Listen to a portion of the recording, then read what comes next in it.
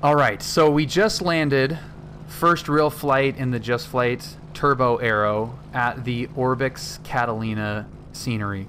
There is a freeware Catalina that has been fantastic. Like, the airport itself has been really good, but this ORBX scenery adds a lot of stuff around the island that I really wanted to see. So let's take a little tour of the facilities here to see what kind of details we can see.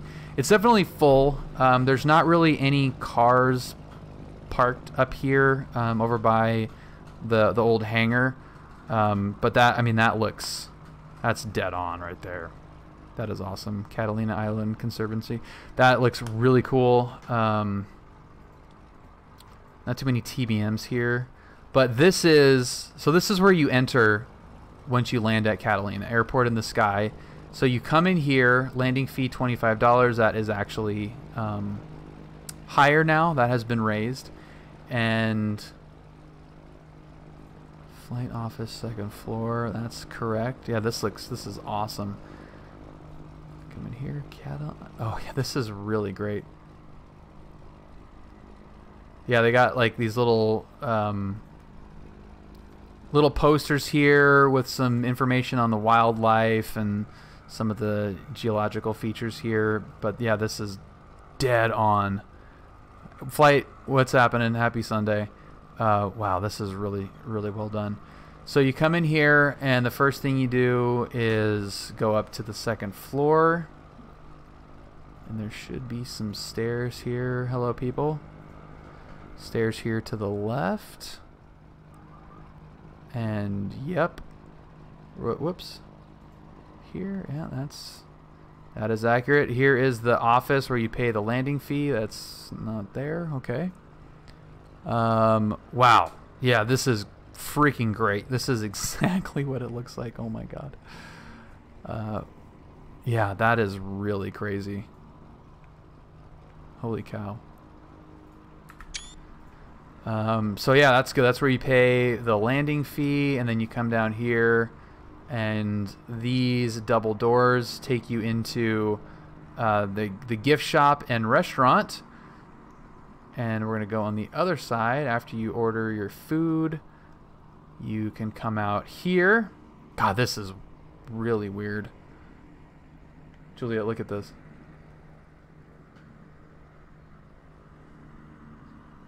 Isn't that insane? So we usually sit on this table right here. This is not as grown out. The shrubbery is not really there, so you get a view of all this. It's not really the best view, but you do get to see the hill and, you know, some of the ocean. Wow, that's really, really great.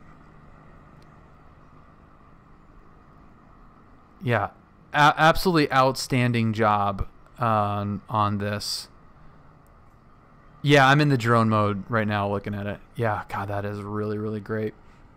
It's a little bit more filled in on the ground than it is in real life, but everything is there in the right spot. That's freaking crazy. Oh my god. Airport in the sky. Yeah, that's really crazy. And those palm trees are just exactly perfect. Great. Okay, so now let's do the typical Catalina departure and island tour route. This is one of the coolest things that you can do in an airplane, and let's see how well this Turbo Aero and Microsoft Flight Sim and the ORBX Catalina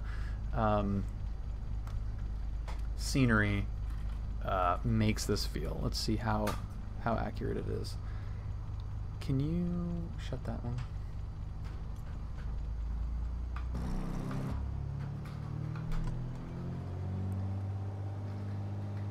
That didn't really help, but that's fine. That's good. Catalina traffic, Aero 204 Lima Echo, taxiing runway 22, Catalina. Alright, so everything's still running from the last flight. I have to retrim nose down a little bit. Clear to the left. We had 2 other planes coming in at the same time, but we are clear now. Approaching runway 04. If you haven't seen either my video, the real world video of this, or me doing this in the sim, it's pretty crazy, and it gives me like a little, like my stomach gets butterflies doing this. It's freaking the coolest thing ever.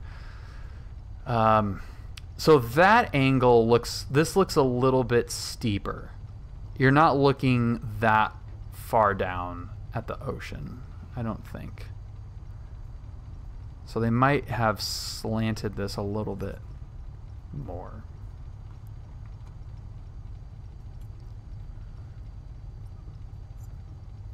But I mean, it looks fantastic. Due to obstruction of visibility between runway ends, use of Unicom is mandatory prior to takeoff. Great. So Catalina has a little tabletop to it. Like, it does slant up, which I think this is a little bit more exaggerated, and then it kind of levels off at the top. So the runway itself, as you're rolling down it, looks shorter than it actually is. So let's see if that is true on this scenery. Catalina traffic, Aero 204 Lima Echo, departing 22 straight out, Catalina.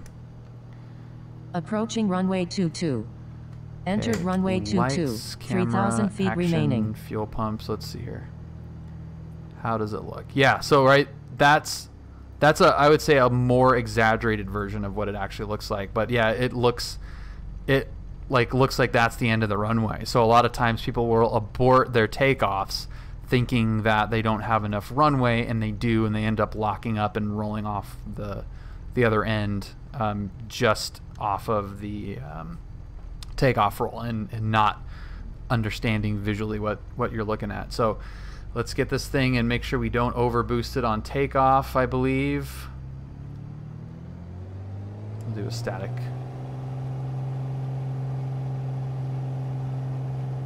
And we're off. Hello. Hi. Lister Lives, welcome. See if I can be a little bit smoother on the rudders here. Airspeed is alive. Rotate should be good there. We're up.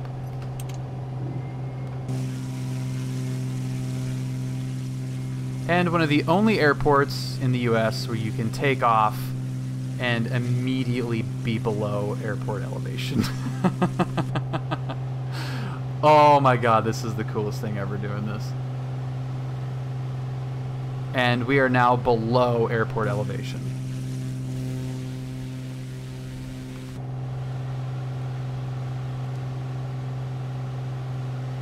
Still out of trim. I didn't have enough nose down trim.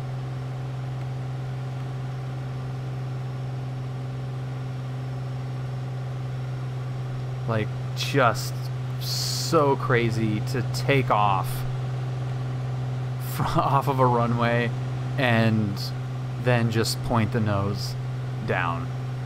It's crazy. It's so crazy. But this is a really, really cool tour of Catalina.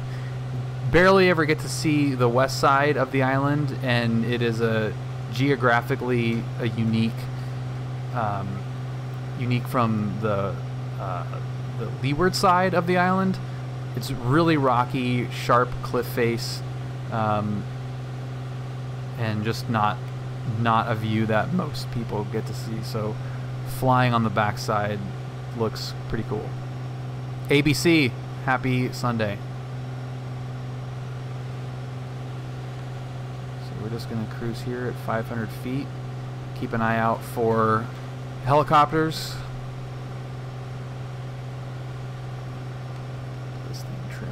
This thing trimmed out. So ORBX, the ORBX scenery, obviously the airport itself is the hallmark of it. But the other touches that they made along really the western coast, eastern coast of the island, are what sets it apart from the freeware offering that's available for this. But it also adds to just buying a scenery pack.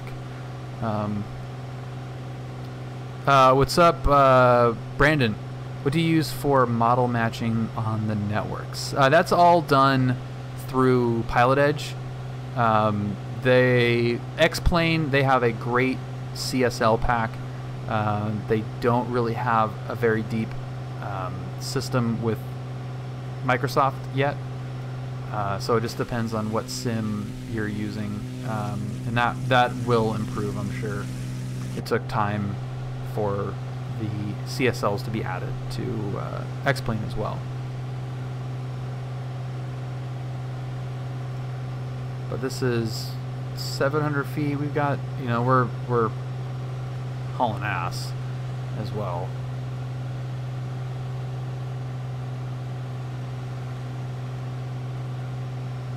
But if, you know, if there are any fishing boats, any divers or anything, we're giving them our allotted 500 feet.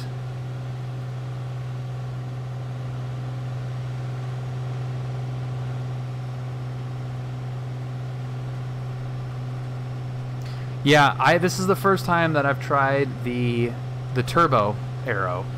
I use the regular arrow in both X-Plane and now in Microsoft, and it really is a great plane. I fly an Archer in real life, and the panel is almost identical, so it's just a slightly faster version of the plane that I fly, which makes it that much more enjoyable to fly.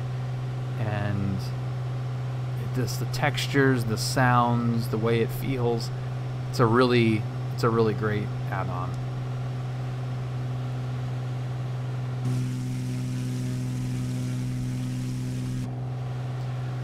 Going back to ORBX, Avalon is the actual main city, you know, like downtown of Catalina, and they've added a bunch of 3D models to Avalon, and I'm excited to see that. We'll probably do a couple of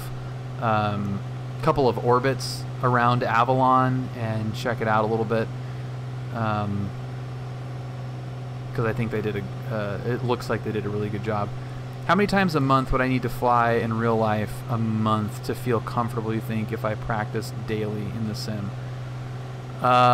It depends on what kind of practicing, ABC. You could have poor practice. But really, the sim will only help with communication, navigation, and procedures. It's not going to help at all, and should be completely dismissed as being able to help at all with hand flying the airplane. Landing, maneuvers, takeoffs, just anything that has to do with feel, it should not be. We're going to give this corner a little bit of a wide berth here, just in case there's a helicopter coming around a little bit tight. We just give them a little bit of a little bit of space coming around this blind corner here. But you know, so much of flying is navigation and ADM and communicating with ATC and all that kind of stuff, that if you do practice that with the simulator, it can definitely help focus your time on the feel part, the stick and rudder parts of flying that you don't get from longer times in between flying. So does it relate to the real world aircraft? Well, I found the XP Turbo kind of twitchy. Yeah, it depends, Lister. Like, not really. It doesn't, like kind of like piggybacking on what I was saying about comfortable flying in the real world. It's completely different. Like, the real world flying really does not feel like this. I mean, it's a rough approximation of what a plane should perform like, but the feeling, the sensations, the feedback, all that stuff is gonna be really, really tough to replicate in the sim. The performance numbers seem to be pretty accurate for the type of plane that it is. That's about as much as I could say about it. You know? Yeah. In the real plane, you will never need any left rudder taking off, and in this, you constantly need left rudder. So there's things that are just not accurate at all, but it's okay. All right, let's take a look. What we got here? So first off, we have a little cruise ship. That looks cool. So the harbor is filled with boats. That is new. The town looks pretty good. Looks the same. There's the casino. Oh, dude, that looks so great. Yeah, that's awesome. You're guessing an hour a month or 2 hours wouldn't cut it. Hey, dude, it depends on what you're going for. Yeah. Oh, that resort too. Yeah, we're a little bit close to that. That is awesome. I can't remember what that resort is called.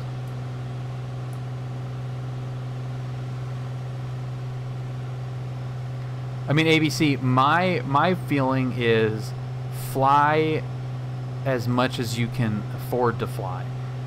If it's 2 hours a month, then fly 2 hours a month. It's not an efficient way to learn how to fly or to get your license at all. But if that's as much as you can fly, then fly that amount. Like, just whatever the maximum is, do that. It's the alternative is not flying, and I don't think that is much of an alternative at all. Yeah, it does have a St. Bart's feel to it.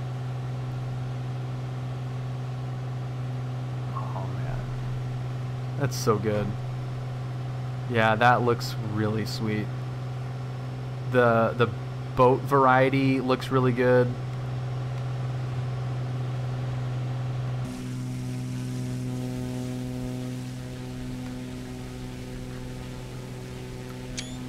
Yeah, that's freaking awesome. Whoa, wrong way, wrong way. Reverse sensing. Reverse sensing there. I'm doing PPL, was advised to fly at least twice per week. Yeah, I mean it depends on what the goal is. Adventure, you know, like if you want to get your private license and spend as little as possible, you know, be as efficient about it as possible. Yeah, that's probably pretty good advice. But you know, the same thing. Like, what are you trying to do? Are you just trying to fly at all? Are you trying to, you know, because part of it was the budget. You know, like nobody buys a car based on the price of the car. You know, it's like, okay, well, how much does it cost per month? You know, they don't care if they have a 15% APR rate on the car loan. They'll like, okay, yeah, I can afford $500. Over time, it's going to cost you more because of the interest, but you can actually pay for it. You don't have $50,000 sitting around, so how do you pay for it? Well, you tack on interest, and you know, average it out over, you know, per month. Same with flying. Like, okay, you may not have $15,000 just in cash to hammer out your private license, but do you have $500 a month? Sure. The interest on that is ability and how much you're going to retain and how much you're going to learn in that time versus flying, you know, twice a week or whatever. Sim Caesar, thank you so much for the raid. Welcome everybody from Sim Caesar's stream. Sim, I was in the Goshawk following you guys. It was showing up, I think, on your stream as like whatever, like the generic airliner. But yeah, that was the T45. Right? No, right? Yeah, T45 Goshawk. Yeah, dude, I was doing some sim maintenance stuff, and I saw that you were streaming. I was just like watching you. I was like, I'm gonna see what these guys are up to. So that was a lot of fun.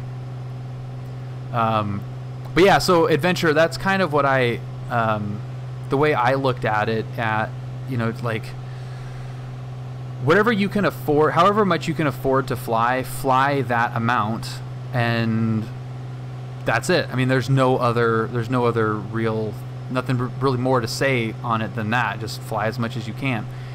So if you can't fly twice per week for financial reasons, for time reasons, what are you going to do? Not fly? I don't think so, right? Like, you're just going to fly. By the way, that's the approach end of 2.2, and you can actually see planes landing above you. You know, obviously if a plane is coming in, and I think this is one of the only airports where you can actually fly underneath the arrival end of the airport, approach end of the airport. It's pretty hilarious. Yeah, this is the Catalina, the new ORBX Catalina. So yeah, that's kind of my thought on that. ABC, you know, fly as much as you can, as much as you want to. Yeah, DeLorean, the Catalina effing wine mixer.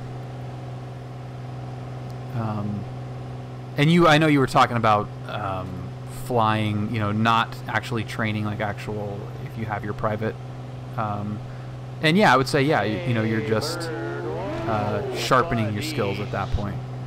Sim, thank you so much for the gifted sub to DeLorean. Welcome. That is awesome of you, Sim Caesar. You guys were ripping around there for a while. That's awesome. Okay, so let's see. We're still on CTAF and see if we can. Oh, here's a little. This is a little story time thing that's pretty funny. So right here, this is called Two Harbors. This part of Catalina, and I went camping for the first time. Gavinger, welcome. We were camping here for the first time, and it was horrible. It was a very bad experience for me. And we camped right up on that little, I don't know, outcrop there. This island, this little white island right here, that is white because it's covered in bird crap. And we went snorkeling, and we were snorkeling over in this area, roughly. So we took a little kayaks, we came out here, we went snorkeling, and my friend and I thought it would be a good idea to swim over here. It didn't look like it was that far. It's like 2 miles. Like, we actually went back and measured it, and it's like a 2-mile swim, and we were so exhausted with our snorkel gear, and we ended up getting picked up by a pretty badass fishing boat and then dropped off over at the actual shore. But that, every time I fly to Catalina, because we usually depart this way, like we climb up and then turn over at Two Harbors just to gain altitude, I always see that stupid frickin' island, and it reminds me of almost drowning off the coast of Catalina. Freaking hilarious. Catalina traffic, arrow 204 Lima Echo, 5 miles to the northwest. We're gonna enter a right base for the overhead brake, runway 22, Catalina.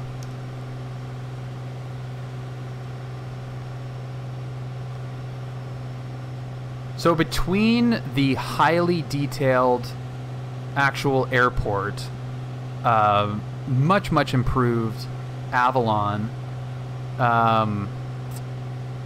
boats, you know, kind of the maritime traffic or whatever, and it's on sale right now for, I think it's $17. I mean, that's like a little expensive for this type of airport, but if you have Pilot Edge, this is a really fun place to go, and the scenery is spot on, like really freaking good. All right, let's see if we can do this brake a little bit better now that we're not super high. Catalina traffic, arrow 204 Lima Echo, 3 mile initial for the overhead brake, right traffic 22 Catalina. I love that departure getting shot off the end. It's so good. The audio, the exclamation point, holy S, that audio was taken from the first time my instructor took me to Catalina. That audio cue was my reaction to doing that. It's so ridiculous. Catalina traffic, Aero 204 Lima Echo, 1 mile initial, runway 22, Catalina. Actually make this a nice 500-foot break. Holy S, dude. Yeah, that's getting shot off the Catalina aircraft carrier, the USS Catalina. It's crazy, dude. It's so crazy. Catalina traffic, Aero 204 Lima Echo, half mile initial, runway 22, right traffic, Catalina. Oh yeah, we're freaking... I'm fly. I'm pilot. Short final runway 22. Homie, it's not super difficult. Catalina traffic, Aero 204 Lima Echo, right brake, 22, Catalina. The airport ops guy loves these brakes. So we're gonna slowly roll back the power. We're gonna get it right to the gear speed. That's close enough. Gear down. The Bonanza gear comes down at frickin' 1,000,000 miles an hour, so it makes doing this way easier because it is just like a speed brake. Oh yeah, Catalina definitely does. Yeah, they do not like straight-in departures, and they will tell you. We strongly discourage straight in.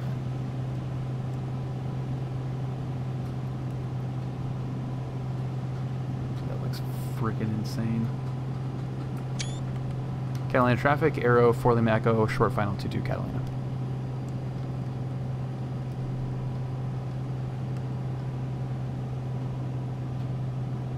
I have no idea what my speed is. There's a nice little drone there.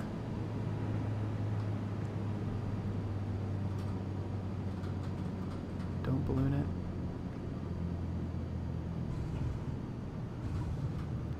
Look at that. That was a little bit better than the first time.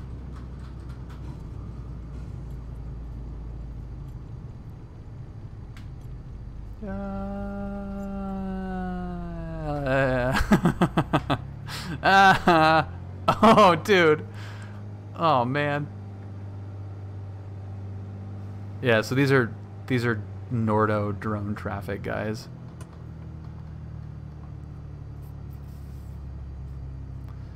He didn't he did not abide by the placard sign at the end of the runway. You could not see me on the runway. Catalina traffic, Aero 204 Lima Echo, clear 22, Catalina.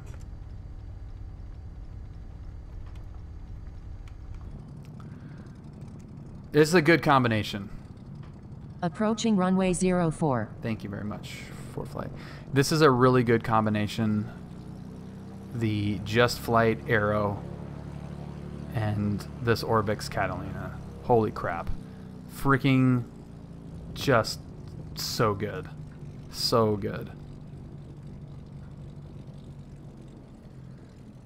Before we take off again, we need to test the high altitude capabilities of this thing. I'm going to show you this departure. By the way, this is where you park now. Is here in the dirt. They when they redid the runway. This is kind of just like a gravel little parking lot here.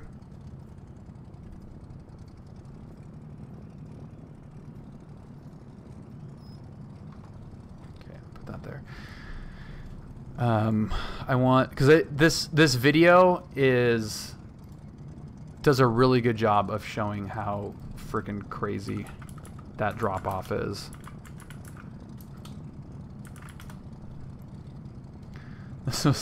This was the very first time coming to Catalina too, which is like, hello friggin' Catalina. Let's do. Hey, bird. Whoa, buddy. Lister, Lives, thank you so much for the subscription. Welcome. That is awesome. That's a day one follow sub. That's freaking cool. Okay, so here we go. This is a Bonanza 836 departing Catalina, and it's hilarious. There you go. Ready to go. All right. So again, we'll go. We'll go the low altitude tour around the far end, right? So this is one of the few airports where you can actually take off and descend. So that's what we'll do. Okay. That sounds good. All right. Catalina traffic of Bonanzas departing runway 22 will be a straight out with a left turn out of the coast. Catalina. All right, lights are coming on. And we'll do a soft field takeoff, just so you can see what it looks like in this airplane. Cool, yeah. And this is before the resurface. So remember we talked about Look at that. Military select switch? Right, oh yeah. So there's that. So you're on 10. Yeah, about 15-ish degrees. Okay. That matches Yeah, this is outside. Brad. Yeah, this is the first time I met Brad in person. Nice and easy. This is what we did. And this is full back. Yeah, this is all the way back. Okay. And we're just letting that power come in. Nose is getting light. Yeah, wow.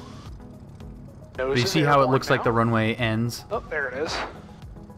So nose is off the ground. I'm just letting it accelerate with the nose off the ground. Letting it fly. All right, it's flying. Oh yeah, it does look like that airport. See, it looks like you're running out, Yeah, right? it does But look you're like not. that. Wow. So we're out of runway. You're swinging. Lights off. Holy S, dude. Cold short, 2-2, you guys ready to go? Flaps are coming up. Okay, 6 your bow, turn short right base, final 2 full stop, Catalina. What? Pretty cool, right? It's What in the world was freaking that? insane, dude. So we've just taken off. We are still at airport elevation, mind you.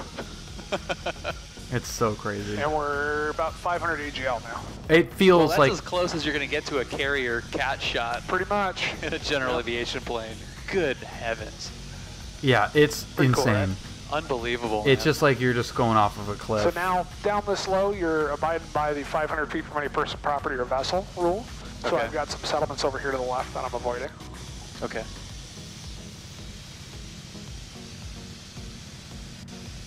So that was a standard soft field right up until we got airborne. Normally, soft field, once you get airborne, you level off, let it accelerate up to about VX-ish, VX to VY, depending upon the situation. Yeah. Most soft fields are also short, so typically you're going to do a VX climb. So you get into VX, get it climbing, clear the obstacles, then the flaps come up. This airplane, what we do. This was a cool video. This is like the first time I ended up like Brad and I It's a are buoy. Yeah. like was one of my best friends and my instructor. I had just met him. And here you go. You see this little device right here? Well, I'm going to show you What something is? right Who now. cares, dude? Now, some people are... Thank you, Northbound, monetization. Catalina. So, but yeah, so he's now my, Wow, that's a great shot. my instructor. He's one of my best friends. But this is the very first time that Been on that a couple times. Pretty cool. Porpoises following you. first time that we flew together. So it's not a great shot of Catalina. Like I just had the one GoPro in there. Boat there. We should get some 360 footage of this at some point. There's that resort. Marine's going to come in here about 6 o'clock, 7 o'clock tonight. Yeah, we really lucked out on it. It's like crazy clear. Yeah, it's nice today. So you So we'll can, stay low level. you can kind of see the Break planes Instagram with these pictures. flying over us here. The way it should be. Yeah. There's the final traffic. Oh yeah, wow. Yeah, so that's a really crappy picture of the plane on final for 2-2 directly over That us. is a very interesting perspective of it because it did not seem like it was that high when you're up there. Right. Or I should So very, very weird, but super cool.